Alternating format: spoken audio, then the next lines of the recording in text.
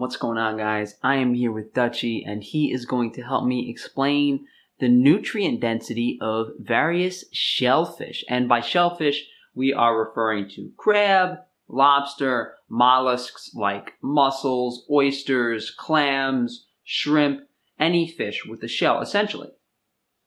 So Dutchie is Dutchie's a little cold right now because he just got out of the fridge. But maybe he'll spring up a little bit later. So shellfish really is one of the most nutrient-dense foods we can consume.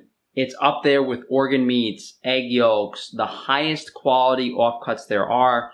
There are not any foods that, to me, take value over shellfish from a nutrient density perspective. They are all as valuable as things like liver, all the foods that I talk about, cod liver oil, any super nutrient dense food, shellfish is up there. The reason I like shellfish so much is because you are able to purchase a lot of it alive at a much fresher quality than other foods that we have access to. In addition to that, it is a super approachable food in a sense that, people like shrimp, they like clams, they like oysters, whereas things like liver and a lot of the other organ meats that I tend to eat on the carnivore diet, people aren't really as much of a fan of. The main difference between shellfish and other fin fish is, of course, the accessibility. It's obviously much easier to go to a beach and pick up some clams or oysters than it is to spear or reel in a fish from the ocean. So there's plenty of evidence on various coastal regions for use of seafood and mollusks and mass exploitation of these nutritional resources during the Upper Paleolithic period. There's also plenty of evidence that Neanderthals used fire to open up these shells.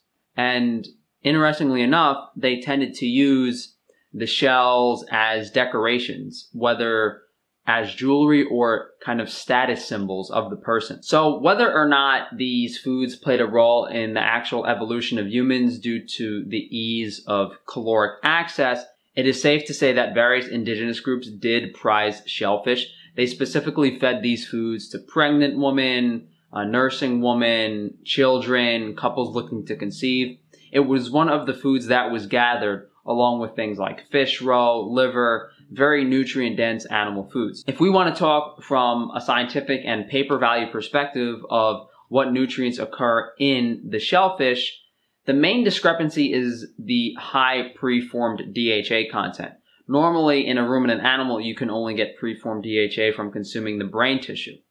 In regards to actual vitamin content of these foods, they tend to be excellent sources of the B vitamins as well as vitamin D3. To a lesser extent, these foods have pretty good amounts of all the fat-soluble vitamins. The shellfish has vitamin A, it has vitamin E, it has vitamin K2. It's an amazing source of all the minerals and elements, of course, iodine.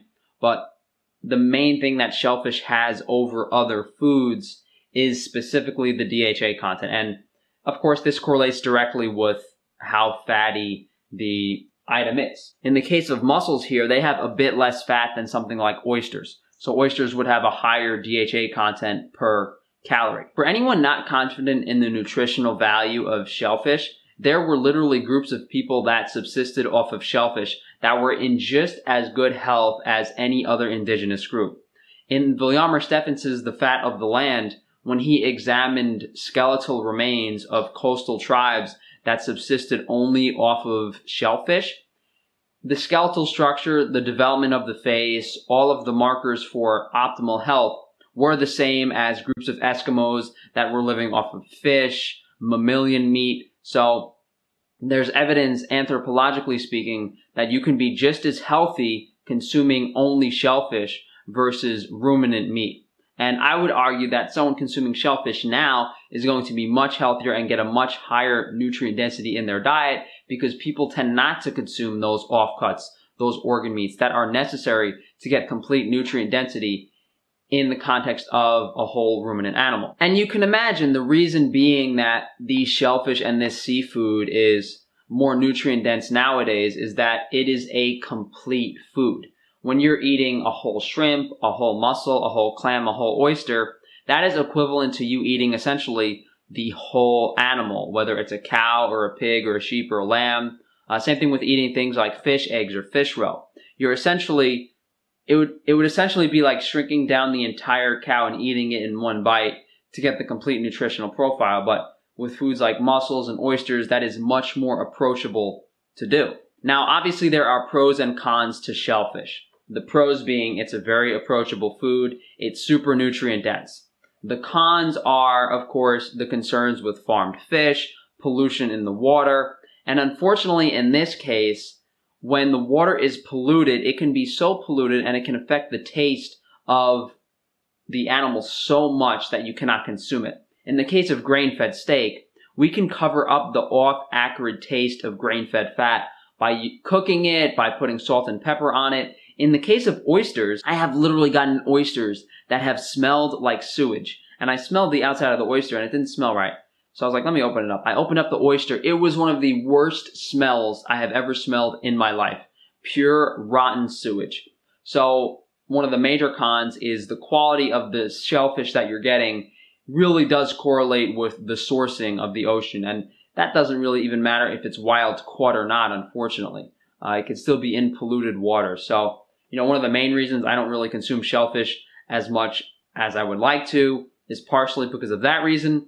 Another thing that people don't really mention is it can be a little bit expensive. This crab is like 25 bucks just for the crab. I mean, obviously things like mussels and clams are actually very affordable, but things like shrimp, lobster, crab tend to be on the slightly more expensive side. But at the end of the day, with the amount of money people spend on BS, I don't think any sort of food budget is going to be too expensive in the right context. So if you guys are looking to increase the nutrient density of your diet in a really approachable and delicious way, this is definitely one of the best ways to go about it. I know I spout all the time about eat liver, eat egg yolks, eating all of these foods like fish roe, but this is an alternative. You could have mussels, crab, lobster, all of these things several times per week. The real crutch is going to be sourcing high quality wild caught stuff and figuring out how the nutrient density is going to tie into your overall diet if you're not consuming it too frequently. I'm sure some people are going to ask about canned versions of these foods, canned oysters, canned mussels, canned crab meat that's pasteurized. Obviously, the fresh version is far better. It's going to have a higher vitamin C content. The nutrients are going to be more preserved. But I would say there's lesser evils. You could buy fresh pasteurized crab meat, but that's going to be way more expensive than the one that has additives in it. You can buy canned oysters, or you can buy fresh packed oysters at an Asian market. You could buy clams that are already shucked. You could buy raw clam meat in certain places. That's going to be far superior to the canned versions, the smoked versions, especially things that are packaged in oil. So for those of you guys who are asking that, if canned food is the only thing you have access to, that's fine.